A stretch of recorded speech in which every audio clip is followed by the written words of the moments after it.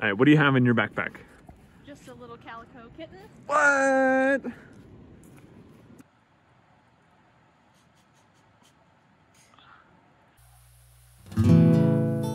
We had spent the past month and a half in the forest before having to evacuate due to a fire. Then, right after this, California shut down all forest camping, so we found ourselves without a place to go.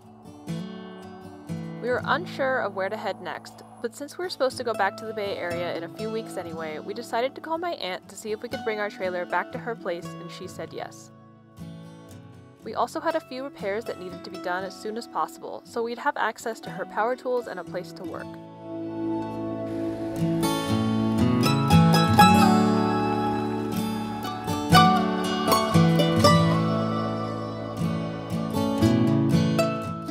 In only the first month or so of living in Dusty, we ran into a few issues.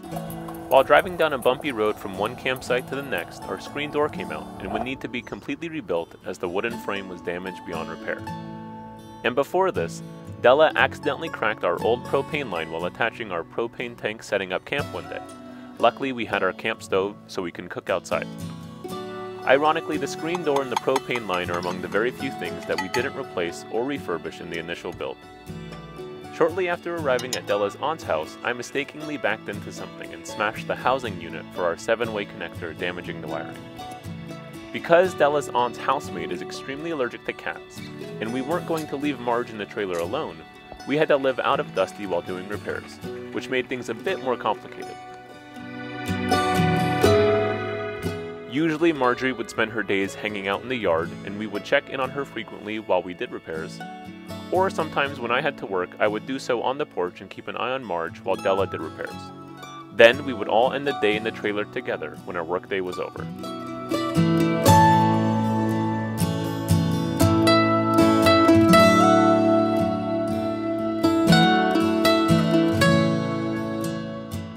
We decided that since the propane line was already very old and damaged, we might as well replace the whole thing. Neither of us had a clue on how to do this, so we began to do some research.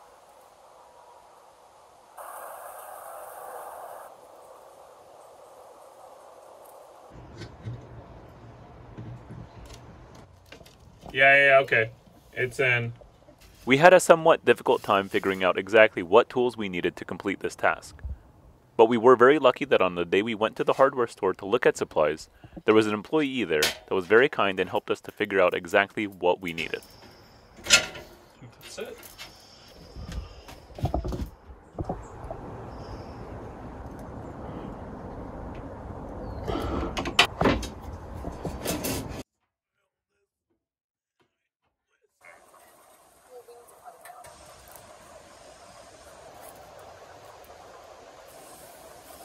We proceeded to replace the entire line and improve on its functionality. We modified the length to work better for our purposes and added a gauge to the regulator that would help us see how much fuel we had left. Okay, I'm gonna turn it on. I don't see any bubbles. I don't see any bubbles.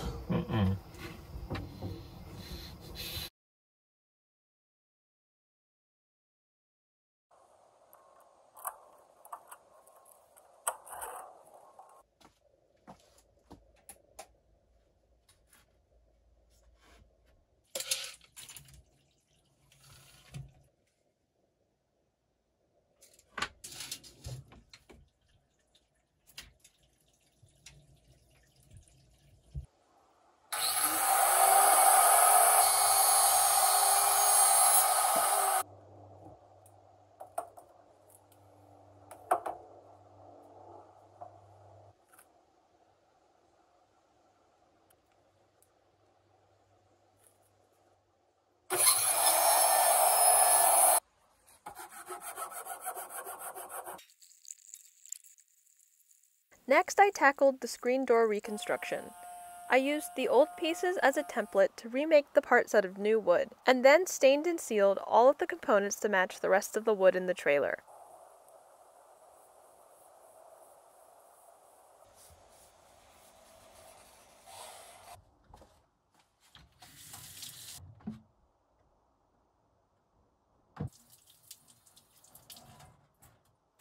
One issue we had with the screen door previously is that Marjorie once tore through the bottom corner of it when we were outside without her, one of her biggest pet peeves.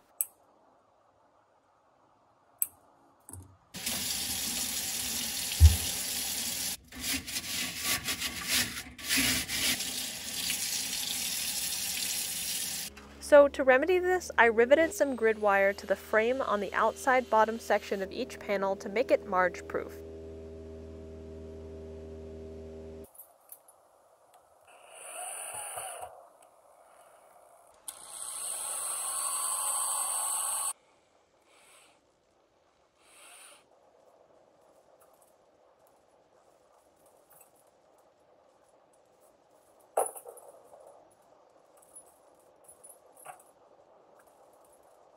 Then, after screwing all of the parts together, I reinstalled it in the trailer and added a little pull made out of extra copper pipe from the faucet build and an old piece of fabric.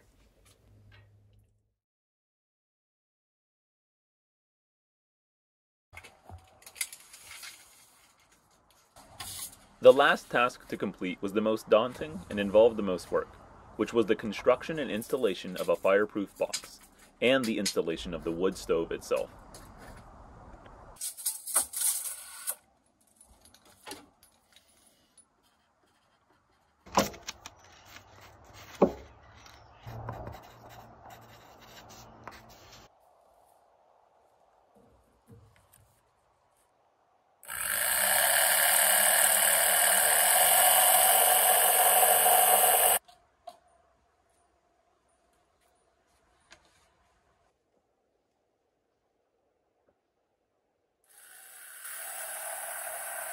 To construct the box, I framed out a 3-sided box with 1x3s and secured each joint with corner braces and wood screws. Then I added some leftover plywood to each face of the box.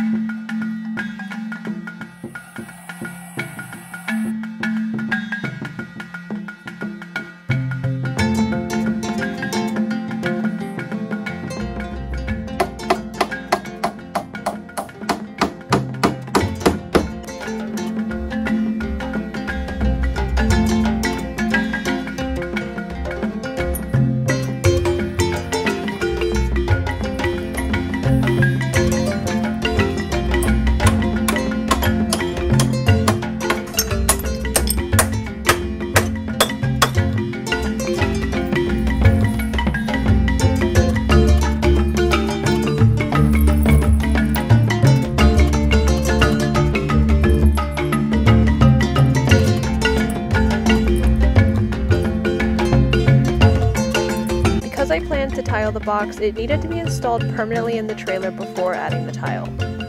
I put some cleats on the inside of the fiberglass cabinet and secured the box to the cabinet as well as directly into the floor.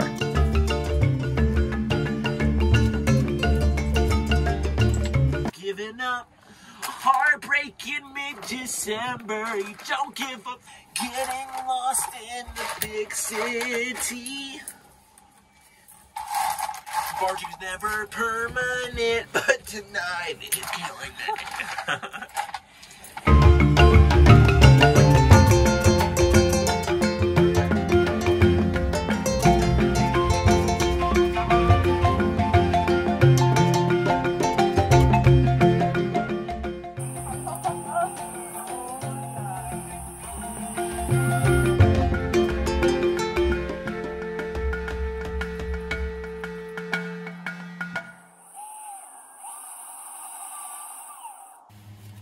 Then I began the process of tiling the box to make it fireproof.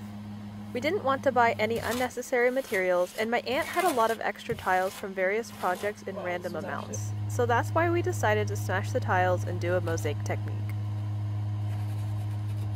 For the small section on top and the bottom part of the box, I accidentally used the wrong mortar, but I realized my mistake and used the proper one for the rest of the box. So far, we've had no issues with the tile staying adhered, even on all the bumpy roads we drive down, but we're crossing our fingers that it does stay intact.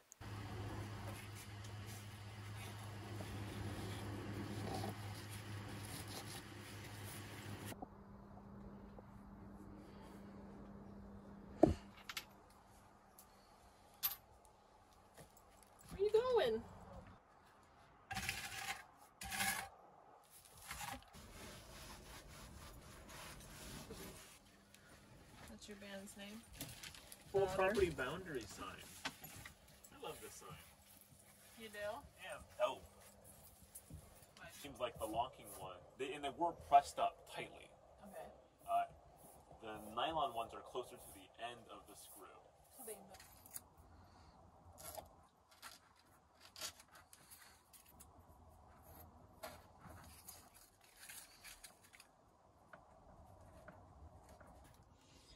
I'm gonna have like just enough of these yellow boys, I think.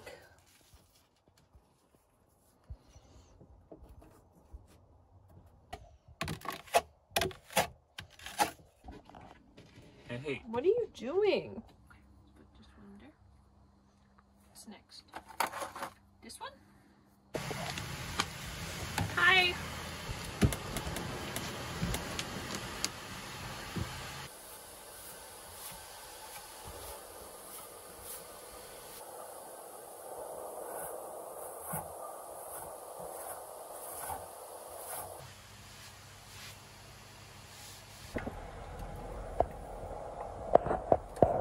Why are we here, Scobby? We are getting 1-inch self-tapping screws to secure our roof flashing, the wood-burning stove. Yeah. Oh, paid off. Next, we tackled the most nerve-wracking part, which was the installation of the stove itself that required us cutting a giant hole in our ceiling. Is that 5 inches? Yeah. Let's go for it. 5. It's a little bigger than 7, actually. That's fine. I'm gonna do the compass on the inside too. And it's at 2.5. Okay.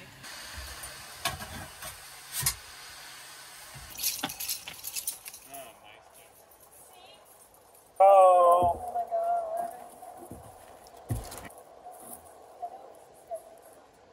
Sketch, but it must be done.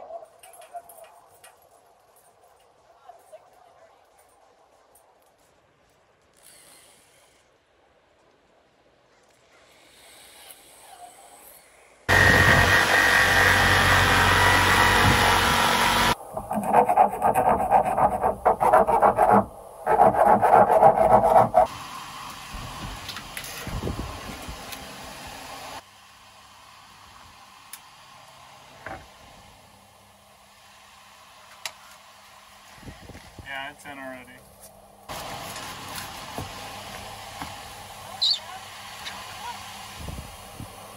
Silicone? Yeah.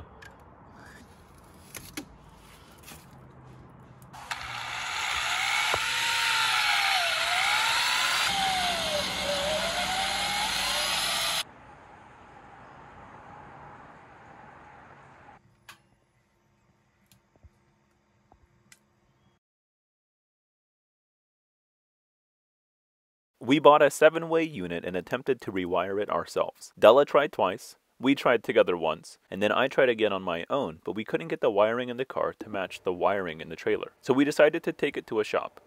The guys at the shop spent 8 hours trying, and they also had the same problem as us.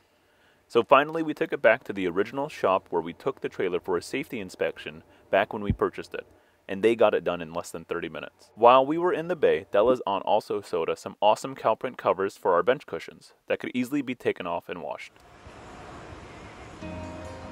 If we're being honest, we were pretty disappointed that after years of planning, months of renovation, and only a short period of actually traveling, we were already needing to halt our adventure to make repairs on Dusty. But after being frustrated about it for long enough, we started to appreciate what the experience gave us rather than fixate on what we perceived it took from us. Marge got to spend a lot of time exploring my aunt's garden, and we got to spend an extended period of time with my aunt who we hadn't been able to see in over a year. We also got to spend extra time with Scobie's family, and Marge got to hang with their cat Baxter, who she's good friends with. We also had the chance to spend some more time with our amazing friends who we thought we wouldn't see again for over a year. This experience helped to show us that nothing in this life is black and white, and that the situations we go through are often much more nuanced than we realize. Because of this, we've learned that it's best to try to not judge a situation while it's still unfolding.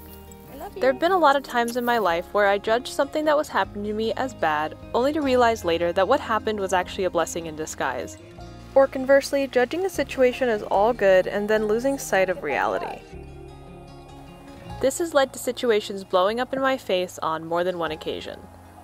Even during the times in our lives that feel easy, we try to acknowledge that the lessons we learn are a spiral, meaning there are likely more layers to them that have yet to come.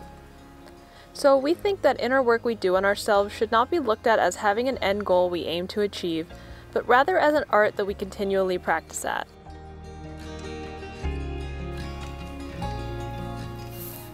This is not to say that any of the hardships we suffer are justified, but something we can do to get through them is to learn and grow from the complications that are thrown our way. We think that it's our destiny to find joy within our lives in this physical world, and believe that remaining present in these moments is the key to this endeavor.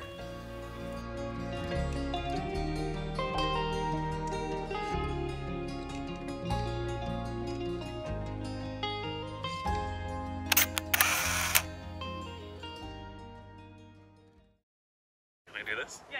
Boom. Okay. Here I go. There it is. Sorry, I was stepping on the rope a little bit. It's fine. You having fun? Yeah. Oh.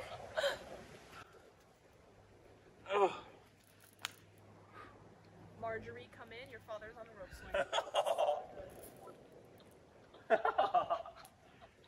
good job, Daddy. This is fun. Why she never hit us back? Oh, what?